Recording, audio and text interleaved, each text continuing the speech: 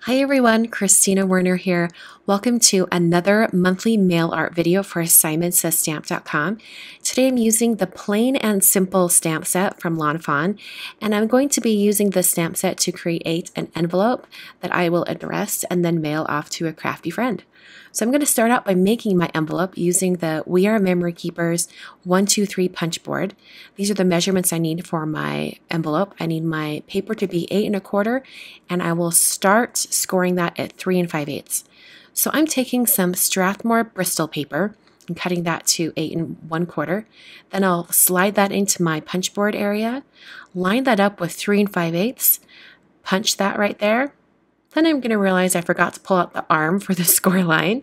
So I'll pull that out, and then I'll take the bone folder that comes with the punch board and score on that line all the way up to the very top. I'm going to turn my cardstock to the left, and I will line up that score line with the far left little nubby thing coming out of the punch and give that a punch, and then I'll do another score line. I'm going to do this twice more to finish off the other two sides of my envelope. And after I'm done with all of this, I'm going to have the perfectly sized envelope, but made out of some paper that's meant for watercoloring. A lot of envelopes out there aren't meant for lots of water to be on them or to even have paint on them because the paper is very thin and it kind of breaks down. So it's a really great idea to create your own envelope if you're going to be doing a lot of inking, watercoloring, or stamping on your particular mail art that you're doing. So I've closed my punch board, and now I'm using the top corner of this punch, the top left corner, to round off those sharp corners on my envelope. Then I can fold up all of those corners, and that's going to give me a really good idea of the size of the envelope so that I can design all of my art that's going to go on the front. So there's my envelope, kind of just roughly folded. So now I'm going to take some Versafine Onyx Black ink and one of the plain images from that stamp set from Fawn. And I'm stamping that sort of in the center of my envelope, a little bit higher up than center. I'm planning to have the recipient's address down below the airplane, so I wanted to make sure that there was plenty of room for that. Then took a post-it note and stamped that airplane on the post-it note and trimmed it out using some scissors. Now the adhesive part of the post-it note is right behind the airplane, and I did that on purpose so that I could stick this mask over the top of the plane, and it's going to protect that image while I add some clouds and other things behind the airplane. So the stamp set has this fun banner that can be coming off the back of the airplane, so I'm stamping that to the left. And then I'm going to create a mask for that banner as well because I'm going to have the lines of the clouds go behind the banner. So I'll place that over top of that banner area, and then I can grab a couple of the cloud images. There's actually 3 cloud images in that stamp set. There's a large, a medium, and a small, and I'm stamping all 3 of these. And I want to make sure that I have them kind of spaced out. All right, so now I'm going to remove the masks, and you can see how well that worked. It puts the clouds so they look like they're behind the airplane and the banner. And I just store my masks on the back of the stamp set so that they're there the next time I want to use that stamp set. So I'm taking some blue painter's tape and taping off this envelope onto a hardboard. Not only will this hold that paper down to the board so it dries a bit more flat, but it will also protect the flaps of the envelope so they don't get any watercolor on them. So I also used some post-it tape just to cover those flaps because I know myself and I kind of like splash watercolor around a little bit, and I didn't want any of those droplets to fall onto the flaps. So I'm using some distress ink colors for this watercoloring, and I'm going to make this more of a monochromatic look. So it's all going to be shades of brown. I'm starting out with a vintage photo, and I've got this nice brush from Royal & Langnickel. This is, I think it's a 1-inch brush, and I'm dropping in areas of vintage photo. I wet down my envelope with lots of water first, and then dropped in this vintage photo, and I sprayed it with water to soften those edges, and then used my heat tool to heat up all of those wet areas. And it took a little bit of time to dry, but it wasn't too bad.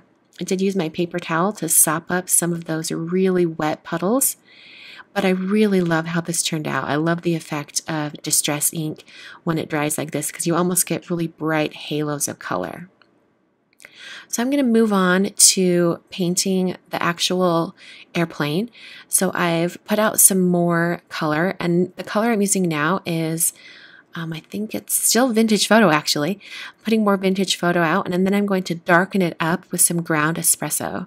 So I'm putting out that color first, and I'll also paint the banner as well. And I'm just putting this color out, and you could definitely leave it like this, all one color, paint it all in one color. But when you add a darker shade to just really intensify the contrast, it really makes the image pop.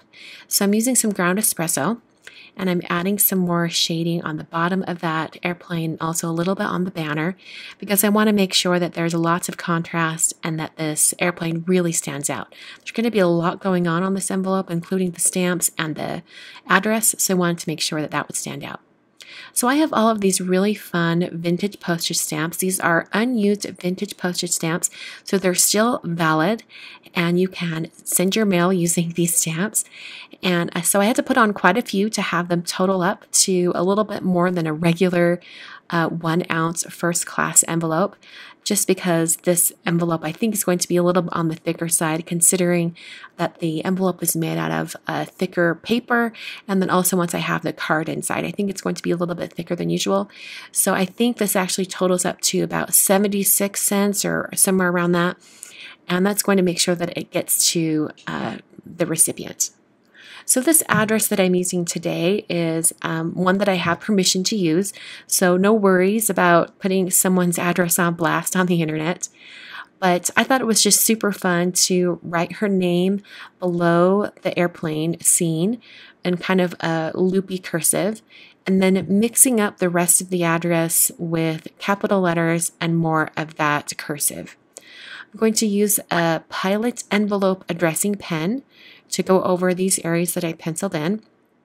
And this pen in particular is waterproof. So if you did want to address it first, like stamp, address it, and then watercolor, like if you want to make sure you have the address on there without any mistakes or things like that, you definitely could have done this first before all of the watercoloring. But you don't have to, and I decided to just go ahead and address it after the fact. And one of the reasons why I penciled in the address was to make sure that I would have the spacing right and have everything spelled correctly before coming in with that permanent pen.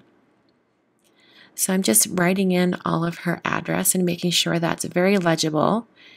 And this is one of my favorite black pens, so I use it all the time, and I'm so happy that Simon Says Stamp carries it now. Adding in that zip code right at the very bottom. And then I'm going to go back over her name, and I'm going to thicken up some of those lines. I'm kind of doing like a faux brush lettering with it. I'll do that in a minute here. I forgot that I added "Please deliver to" the banner so that it finishes off the recipient's address area. So I'm putting this on, and I'm making sure I'm kind of writing along the same lines as that banner. I'll just squeeze that little word "to" in there. All right, there we go. Now I'm going to go back and thicken up some of those lines. So after that was done, I came back with an eraser. I just used the eraser end of my pencil that I use for sketching and erased all of those lines. And because this pen is waterproof, it dries very quickly, so I wasn't concerned about smudging any of the lines. So then I added my P.O. box on the flap for the return address. And then I was able to adhere my envelope together. I don't want it closed because I still have to put that card inside, but I did just put some adhesive strips on the bottom flap using some Espresso tape. And I leave the very corner free because that's going to be up above the two flaps. So I added those adhesive, folded the two flaps in on the sides, and then folded up that bottom flap.